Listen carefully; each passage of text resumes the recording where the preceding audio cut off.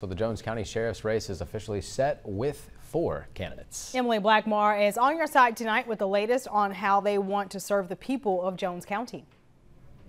In November, Jones County will have 4 choices for one big decision: the current sheriff, 2 law enforcement officers, or a past sheriff. Macon Davis won the primary race last night, slating his name on the ballot for November. If elected, he wants the department to be transparent with the community. I want the people to come. I want them to know that the door is open.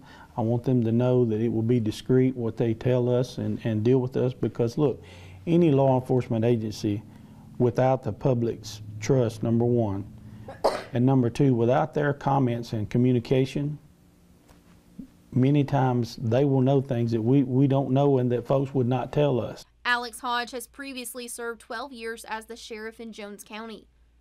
This time, he wants to serve differently if elected, starting with changing the culture. Through the door, we will bring that positive professional leadership to the table, to the people of Jones County, and to the men and women who are desperate to have it. They're thirsty for strong leadership. They're looking for that leadership, and I will provide that leadership for them.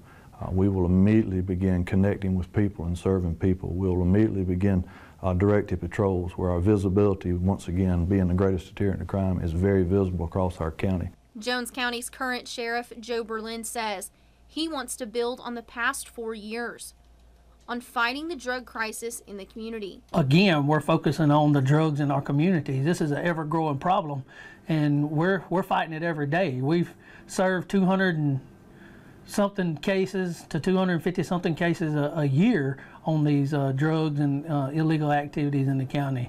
We've had to increase our investigation division because some of the property crime. Reporting in Jones County, Emily Blackmore, WDAM 7 on your side. We did reach out to Kenny Rogers Sr., the 4th candidate in the sheriff's race, several times, but we were unable to get an interview with him.